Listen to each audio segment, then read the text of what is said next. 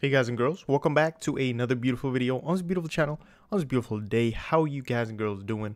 Hope you're doing great as always. Please check out the description box for all the nice links. Also drop a like, subscribe if you like the content. Check out the little eye in the corner, top right corner as well. Got my wife's channel there if you want to check out some random videos of us. And yeah, there you go. But this is going to be the first OpenGL video in a long time. And we're going to do something real fun in these couple of videos coming up. We're going to be working on the object loader. And I know you guys want to just jump in to that real quick. And I want to just create it and just load an object in. But we need to talk about what it does and how it works, because it might be a little complicated to get into at first. So I know you guys are excited, probably jumping up and down. Whoa, new OpenGL video. Yeah, but it's going to be a lot of tedious stuff as well. So first of all, we want to just check if you created this vertex struct here, because that's something we're going to require. Having that is going to be great. Just make sure you have that, and then you want to check your model just so you have all the latest changes from before, from the previous videos. Make sure you have all this stuff. I'll update this on GitHub, and you can just download that. But first of all, let's check out an OBJ file. So that's what we're going to be loading. We're going to be creating an OBJ loader. Now, first of all, when you open these files, if you're new to this, you probably don't know what the hell's going on. You go in, you're like, what? A bunch of numbers, a letter, what is happening, all this. But if you look at it closely, you probably understand what the hell's going on. So the way it's built up is all this you can ignore, just comments and weird stuff. Everything has a prefix, so it's easy to load. So when you load a line, you check the prefix, and then you put these into the appropriate arrays. So V is obviously just for a regular vertex. So this is the X, Y, and Z coordinates for one vertex. And you just load all the vertices. Now this is a very small little file, OBJ file. It's for a dodecahedron or something. Some kind of weird object. I have a bigger one. I'll show you in a minute. But then you have all the vertices, okay? And each vertex is going to have a vertex texture coordinate. So VT stands for texture coordinate. And then you're going to load in all of those in a separate array. Once that's done, you're going to find all the VNs. And I'm going to let you guess what that is. Yeah, hopefully you guessed right. And that's a vertex normal. So you have all the normals here. And you see there are fewer normals than there are texture coordinates, and then there are vertices, and it's all weird, right? But that's because we have our faces here. The F stands for faces. And that's a very fancy word for just, you know, bunching together all of these to create vertices and everything. So what it does is it takes a vertex coordinate, a texture coordinate, and a normal, and bunches that together into one. So each of these faces are going to bunch together all of our vertices. And remember, we have the vertex struct. So we're going to store a vertex coordinates, all those, the position, the texture coordinate, and the normal into that. And then we're just going to create a white color for it because we don't have any color values here. So step one is going to be to get the prefix, get a whole line, check the prefix. If it's a V, we're going to put this into a vertex array. If it's a VT in this line, we're going to store this in another array. And if it's a VN, we're going to store that in another one. And then once that's done, then we're going to start creating vertices. So we're going to create one vertex at a time here, just, you know, putting all this data into it. So to get started, I want you to go into your project, and I want you to create a new header file, a new item. And we're just going to use a header file here like this. And we're going to call it OBJ loader.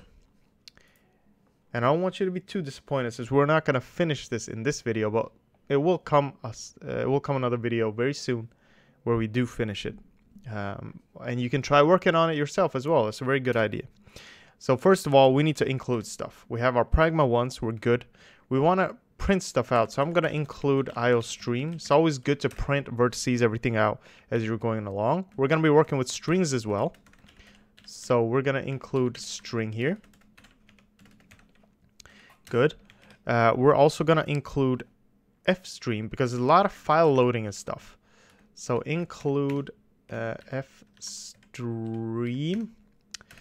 All right.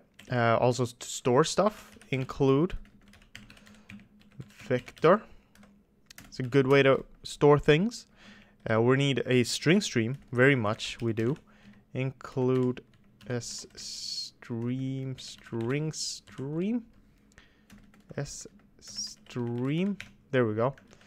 All right, and then we're gonna include. Why did I not do that before? Okay, algorithm. If we want to sort these later on, but I'm not sure if we're gonna have to do that. Now we're gonna include glue. It's a good idea to do that. Include glue.h. We'll include this GL int and stuff. And then we're going to include the window thing here. glfw. Include glfw3. Good. In case we need any of that. And the almost most important thing. Math libs. We need all the math stuff. So let's see, what do we need here? Include, let's start with glm. glm.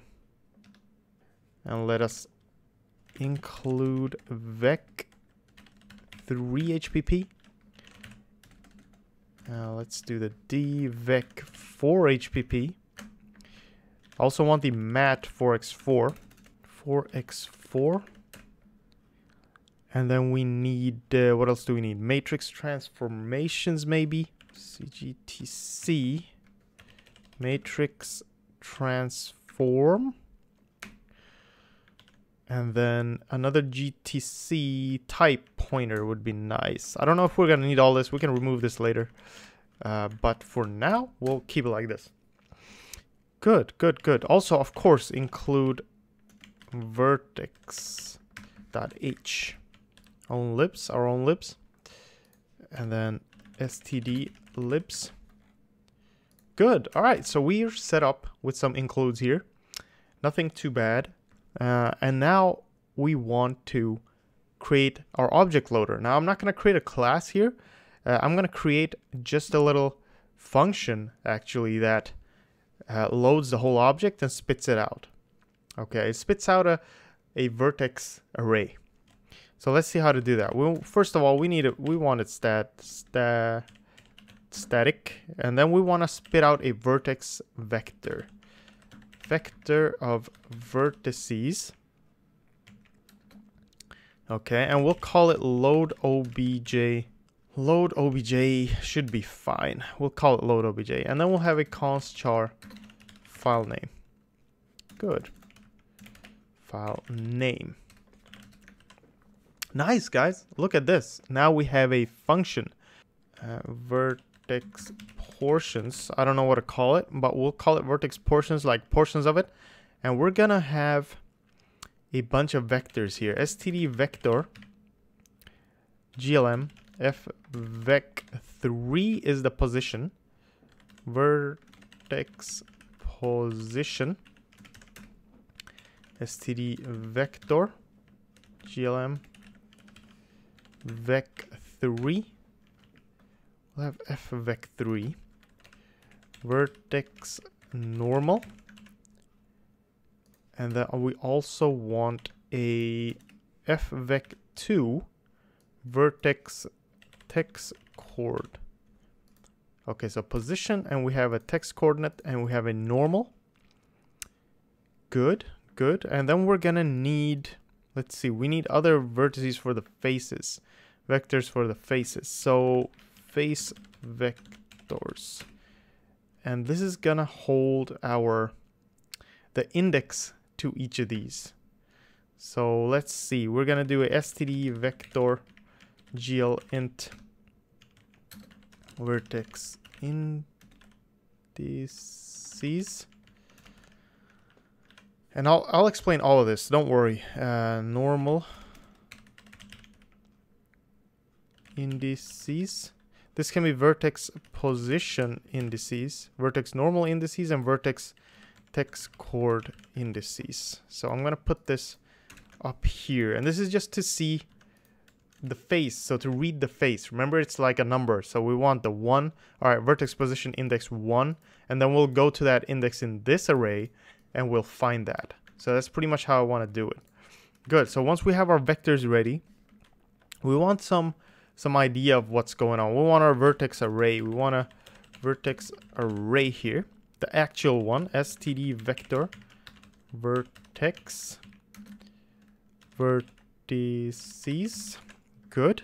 Number of vertices we probably don't need, since this will keep track of that for us. We want a few things down the line here, so I'm just going to start off by setting it up. Std string stream ss. We're going to need that. We're going to need a in file. Oh yeah, that's what we're going to need. Std if stream in file. Now let's open it directly. Let's just do that. File name straight up, and we'll check if it's open. If in file dot is open. Good. But we'll throw error if it's not open right here. So we'll just throw something. That's good. And we're gonna need to read a line as well. Std string line. Good. And we'll initialize that to nothing. We're gonna store stuff here. We're gonna load it using this file in file stream, and we're gonna store the completed vertices after calculating all that stuff with these vectors. We're gonna store the finished vertices in here, and then we're hopefully just gonna spit them out and return vertices. There you go. So this is the end. This is a loaded success. At that point, you should be able to print or render this object file out. So hopefully this made sense. This video was a little long and a little weird, but we'll get to it in the next one. We'll make sure you understand what's going on. Hopefully in about 2 videos, we'll have a working object loader. Thank you so much for sticking with me. Thanks for all the support, and just keep working hard, keep learning, play around with this as well. Try to understand what's going on and try to load all this stuff out. You can get free OBJ files from the net just to see how they look and experiment with that, okay? So thank you so much. Take care. I'll see you in the next one, right? Bye-bye.